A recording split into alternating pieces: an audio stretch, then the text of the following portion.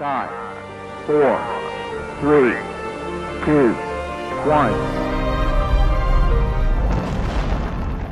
In 2011, America's great spacecraft, the Space Shuttle, was officially retired from service.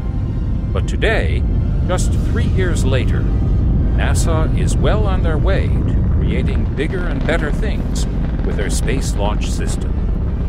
It'll be the biggest rocket ever built, taking humans further into space than ever before. And it will all be made possible thanks to this: the Vertical Assembly Center, the largest welding tool in the world, standing 170 feet tall and 78 feet wide.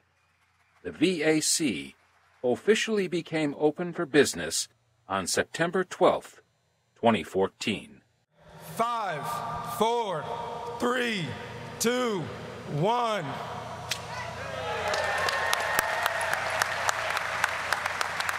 Construction on the VAC began last December, with crews laying 900 cubic yards of concrete for the machine's foundation. It was needed to support the 3 million-pound tool, plus the weight of the rocket. It's now part of a large family of welding tools that will help build the core stages of the Space Launch System. We are now ready to begin welding the massive core stage, putting it all together and testing it and getting it down to the Cape in order to take our next step on our journey to Mars. The VAC has a very important role.